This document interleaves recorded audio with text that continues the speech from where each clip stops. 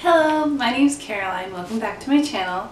So I'm a hobbyist seamstress and costume maker, and today I'm going to make my riding coat habit vest for the riding coat. So here it is, and if you guys want to know how I made it, please continue watching. I made a few mistakes, but hopefully they'll help you in your costume. My baby kitten. Okay, so what I did to make this vest is I got this Outlander pattern and I'm modifying it to make it more historically accurate. That's kind of what I like to do because I'm not that great at pattern making, so I'm just practicing. And I'm using some linen left over from my linen shirt and some cotton just to line it, make it a little more fun. They would have probably lined it with all linen, but I don't have enough, so. And this silk fay. It has little tiny ribs and it's silk, which is nice because it's like a little thicker material, so it holds shape really well. So what I do is I adjusted the pattern. I had to make the bodice a little bit longer. You can see the tape marks because my middle area is actually longer. I needed it to fit the design. So now I'm just cutting out the pattern. I'm cutting out the back piece in the linen. And that's what I'm going to use. I'm going to make it a tie down like they did back in the day. Because back then they would make these vests and there would be a tie down, or waistcoats I guess. There would be a tie down the middle that they would like spiral lace. So that's what I'm trying to make here. Alright, so I'm going to just cut the prettier lining out of just the front kind of piece. And how I'm going to modify this pattern is I'm going to tape down that first bit and then I'm going to just lay the second piece over it because there was no really seam. I mean, I tried to look up pictures and it seemed like there really wasn't a seam where this pattern has it. So I wanted to be as historically accurate as possible, and there doesn't seem to be a seam, so I'm trying to make just one large piece. Because you know they wear the stays underneath, so they didn't really need the seam. It was like a conical shape that the stays made, so that's what I'm trying to achieve here. And then I just did the same thing with the silk. This is going to be the outer part of the riding habit vest. I'm sorry if you hear airplanes. I just live close to where there would be airplane noises, so I'm sorry about that. So anyway, I cut out the silk like sort of front part, and then I'm also going to do one side panel because this is what it looked like in photographs to me, so that's what I was trying to do of old historical garments, so I'm trying to make it look like that. So I cut out like the side back piece in the silk, and then also I'm doing the peplum. And I make sure I follow the like grain line that the pattern gave me for this whole thing because I want it to, I don't want it to stretch or something, be on the bias, like wrong. So, for the peplum, I wanted it shorter because the pictures are shorter. So I just modified that peplum from the pattern and I just cut it shorter.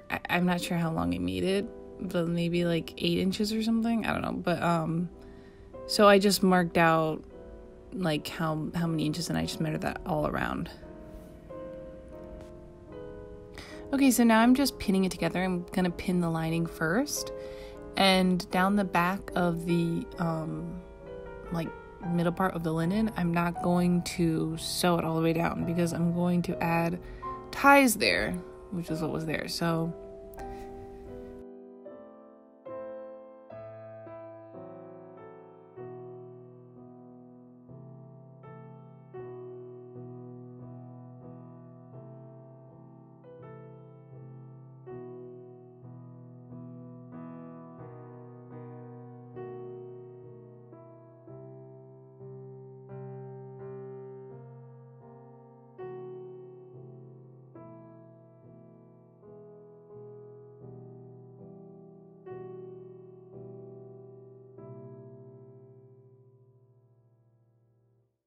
then I'm just gonna go to the sewing machine and sew it all down.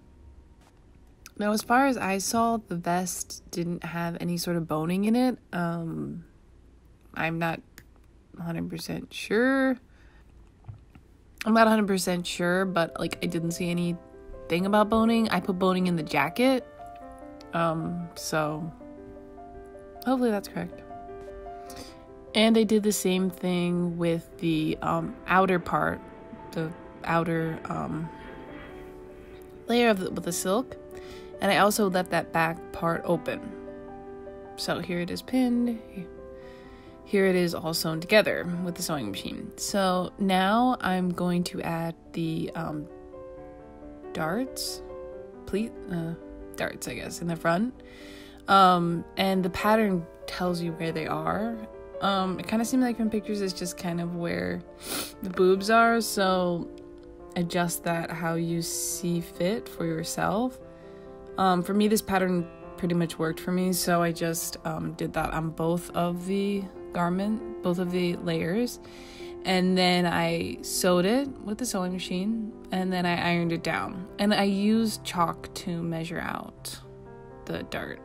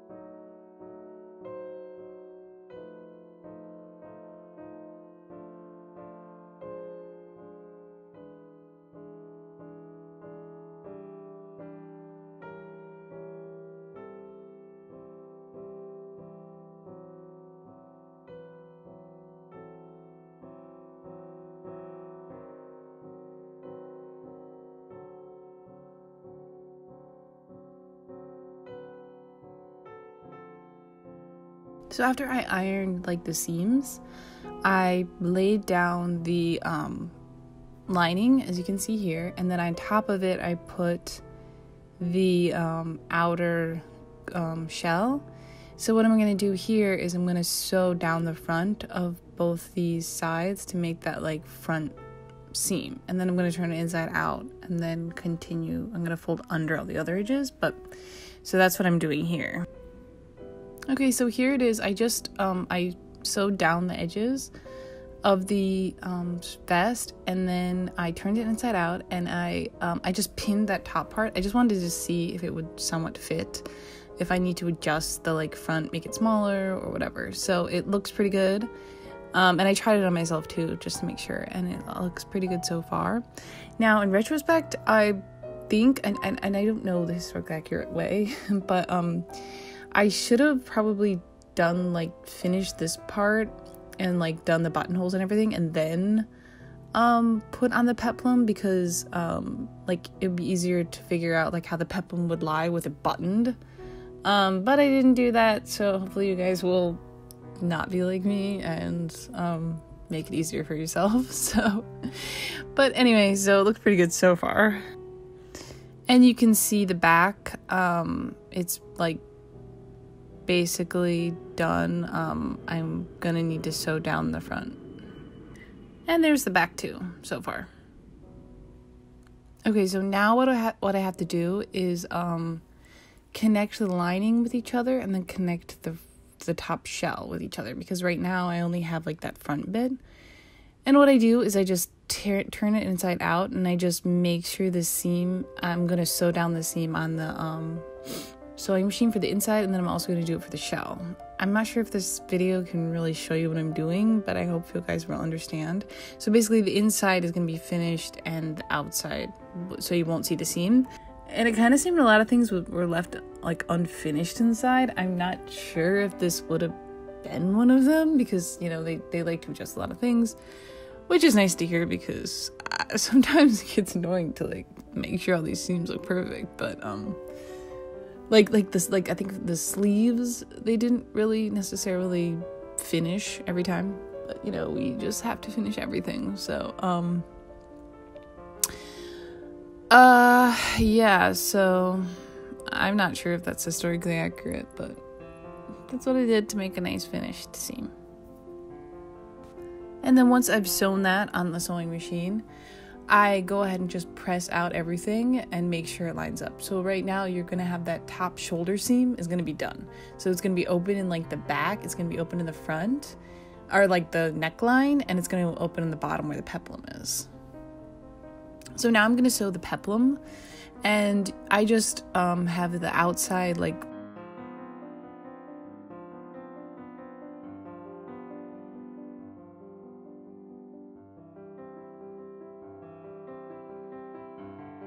wrong side versus wrong side. I'm just going to sew it all around.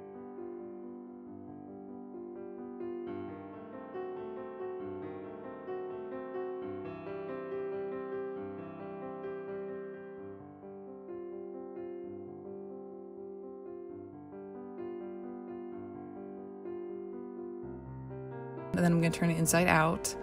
I'm going to cut off those, you know, I'm going to cut the corners. I'm going to cut little triangles out so I can then fold it out again. So, and then I'm going to iron it. So it's just a nice crisp like peplum.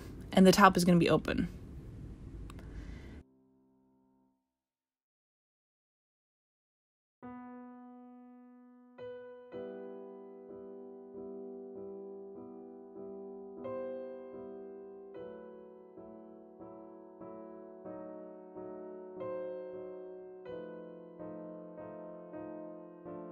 And now I'm going to attach it to the bodice, which again, in retrospect, I probably should have done this last, but hey, what can we do? It's always after you do something where you feel like, could have done that. Would have been easier. Would have made more sense, but hey. So I just sewed like on the seam, so the seam matches inside and outside, because the end of the shirt or the vest part is not finished yet, so I just turned that, so then it's like a big complete thing, but I only did the outside shell. So the outside shell is sewn, but the inside part is not, because I'm going to hand stitch that, because I want to make sure the fit is right, and I don't want any like top stitching yet. I'm going to hand put the top stitching to make it look really nice and historically pretty.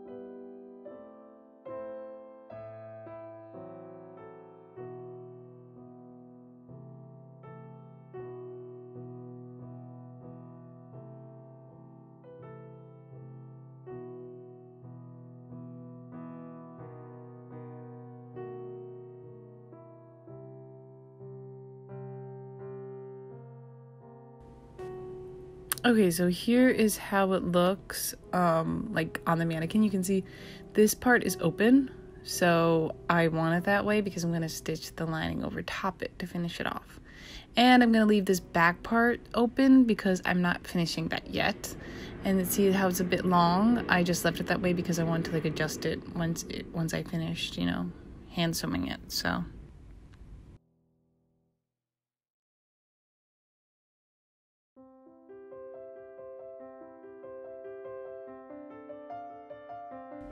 So I just pinned this into place.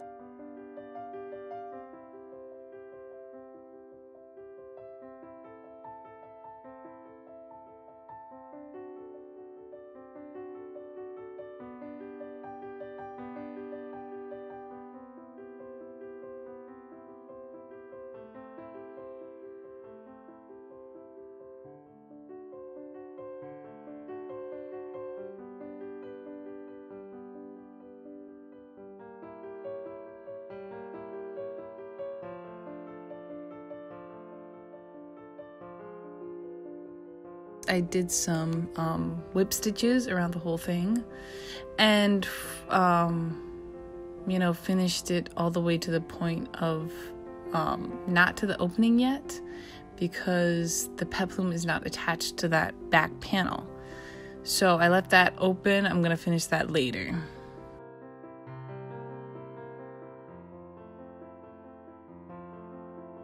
Alright, so here it is on the mannequin.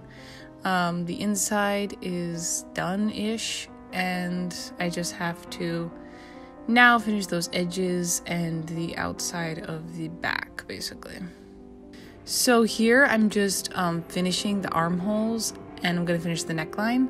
So I just turn in the seams like this, and I'm just going to whip stitch that all around. I'm going to top stitch this later. But you really don't even see the whip stitches because they're really small. So that's what I do for the hole. I do it for the neckline as well.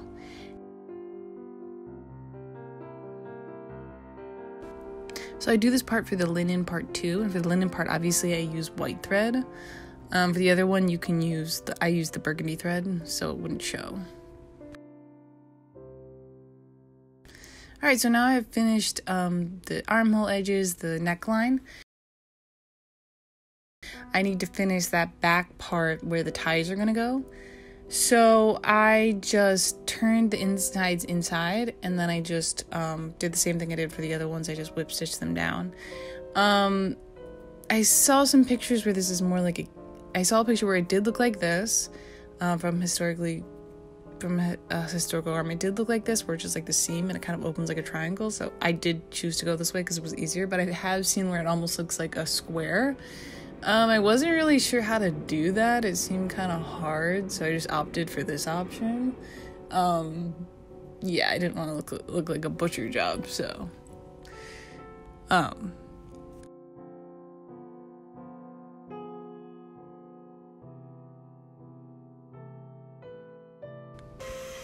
And now I need to finish the end of the back side of the vest and those the end of the peplum. So I just turn it all inside, just like I was doing the rest of the time. And again, I just whip stitch it around. And for the linen part, I use the white thread. And for the burgundy, I use the burgundy thread.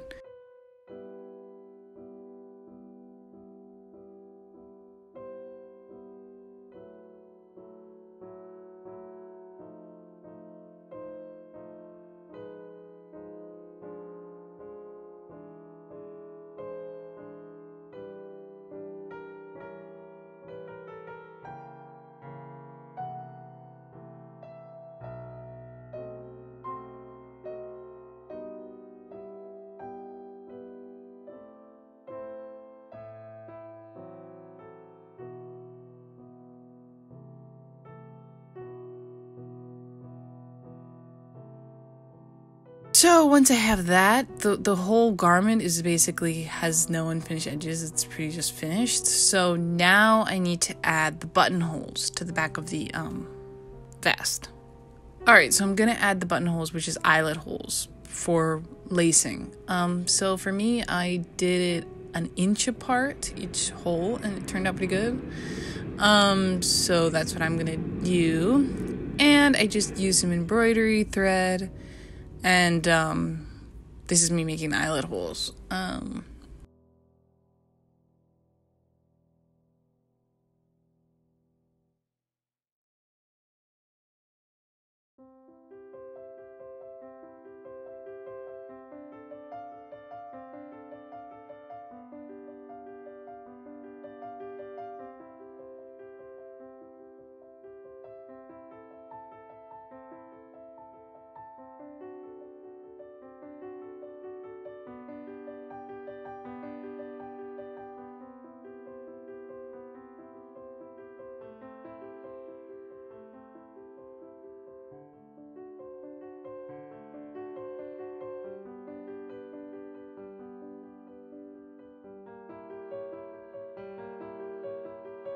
and they're not perfect, but I was looking at some historical garments, and it's like, they didn't look perfect, okay? They weren't like perfect, machine made button or eyelet holes.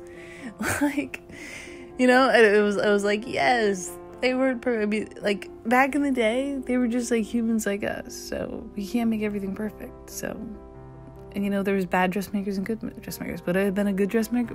I don't know. I probably would have been a mediocre one. So, even back in the day. So, oh, and another thing, like, not, like, everybody did not just make their own clothes. Like, there's this fallacy that we just made our own clothes and everyone was so accomplished. I mean, they had dressmakers for this. I mean, you had to be in a profession.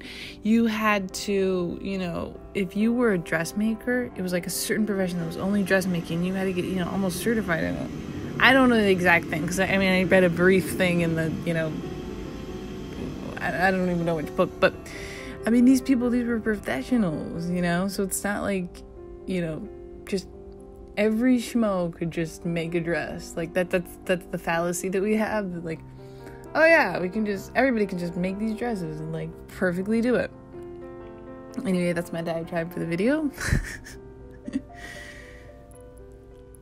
Okay, so then to finish it for a nice look, I just tap stitched it. Now I made really tiny little stitches that you really couldn't see, but you still get the look. I've seen other ones where it's like you can see all the little stitches, which looks nice too. So that's up to you, whatever you think. I probably the other way, not the way I did it, would be more historically accurate, but what can I do? I don't know.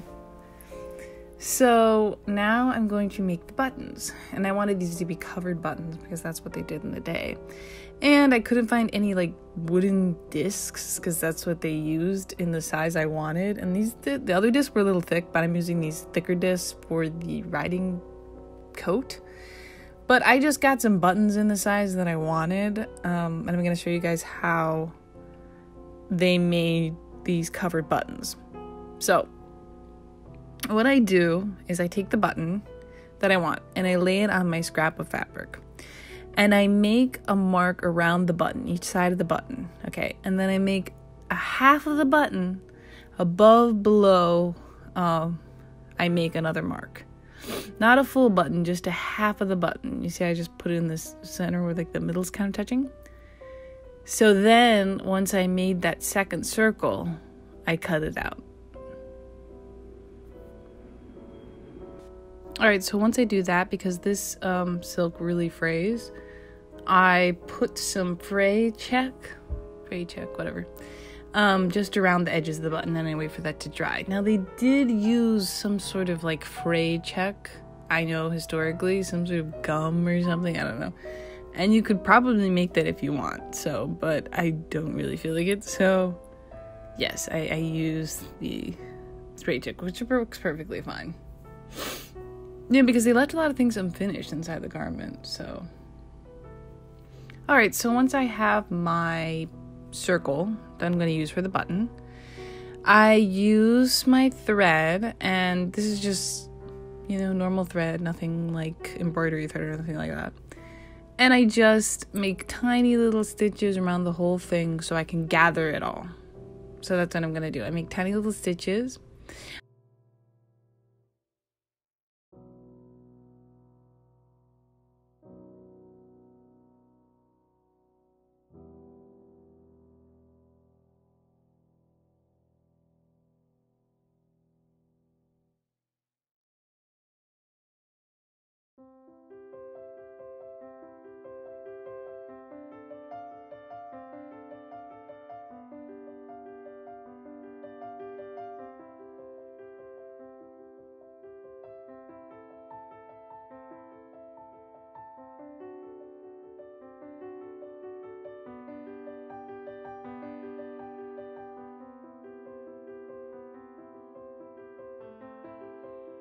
I place the button in the center of that, and then I just pull. So now the button is encased in sort of like a little sack.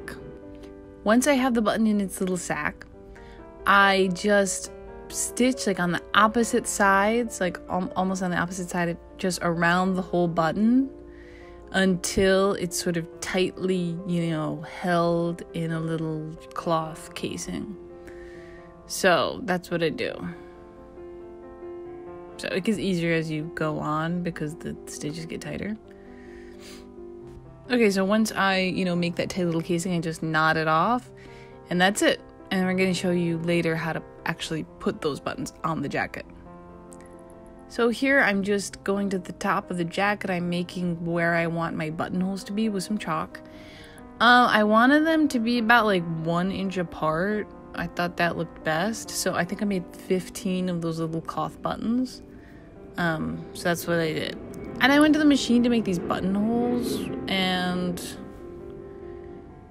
yeah, I messed them up on the machine. Like, I don't know, like I had the wrong settings or something. I don't really know, but I messed them up, and like one of them looks like terrible. Like I call it the Franken button. Ugh, it looks so bad. I literally cried when I saw it. Like, I'm not even joking. I cried. Like, I was like, why? Because it's the last thing on the jacket, and you put the buttons. I have like anxiety to put buttonholes. But anybody else have that? So, but I kind of just like went over them hand stitched. So I think it looks a lot better now. I'm not the best at buttonholes, and I get very nervous making them, especially with the silk. Like, does anybody know how to do a silk buttonhole better? Like, I just don't know, like, the trick. Seems like when I go into the fabric, like, it just rips it. I don't know. So, yes, the Franken button. No, why? Then I left and I came back and I was like, wow, it's not that bad. Like, I really had a mental breakdown over nothing. Like, this is really dramatic. But anyway, you get really attached to these things you make. But like I said, there's no, they didn't make perfect buttonholes all the freaking time in the 18th century. So, somebody had to be bad at it, but they were walking around with it. So, all right. So now I'm going to attach the buttonhole, the buttons. And how I do this is first I mark off like where the buttons are supposed to go. I line up the jacket and I make sure it's accurately going to actually have the button fit.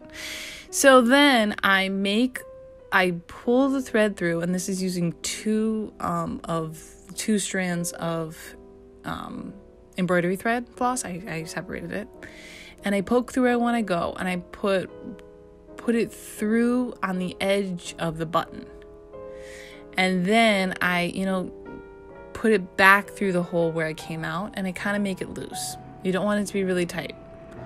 Then I come back through the hole and I go on the other side and do the other thing, and I go back inside and I do it again on the other side. So there's gonna be 4 places where I'm doing this, and it's almost like a little, like you're making like it's almost like a little comb.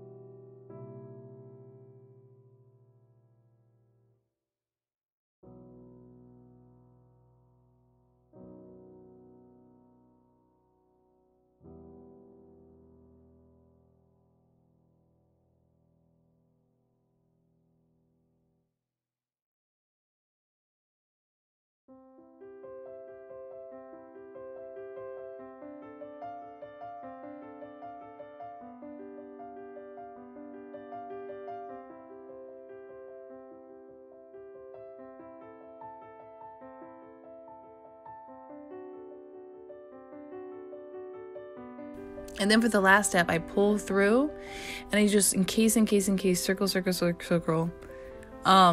tightly around. And then once it's pretty secure in there, like you want it a little bit loose because you want it to like actually fit in the button thing. But once it feels, secure enough to me, then I stick back through the needle, come out the other side, and I make a knot. So that is how, and this is, as far as I know, is how they put these cloth buttons in the 18th century. There's another way if you're going to do metal buttons, but I'm not doing them right now. So then I went ahead and I just added all the buttons. it looks so cool with all the buttons. It looks so legit. You know, a lot of the problems that you're like, oh, these people are gonna be looking at this problem, that problem. Honestly, people are just gonna see the overall view. It's like when you look at yourself in the mirror, you're like, I'm so ugly because of this thing on my nose. But you know, really, people just see your whole face. They're not zoning in on one thing on you. So that's how it is for these outfits. You know what I mean? Like they're not perfect. So. And it's fun to make it. It's fun to sort of improve.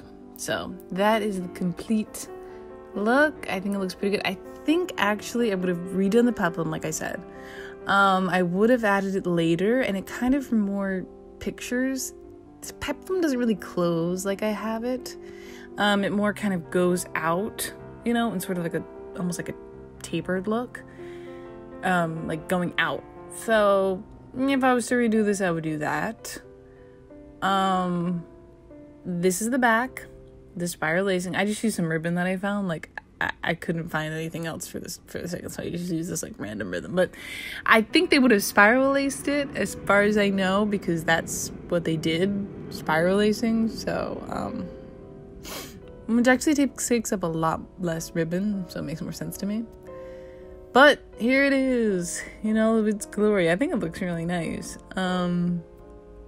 Apart from the Franken buttonhole, but we're not gonna talk about that. So yeah, this is it. Looks pretty good.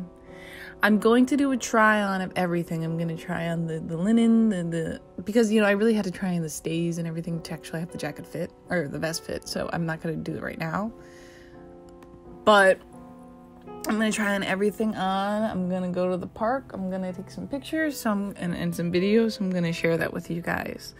So you can see like the actual final, you know, result. Thank you so much for watching, and if you enjoyed this video, please subscribe and consider supporting me on my Patreon. Thank you.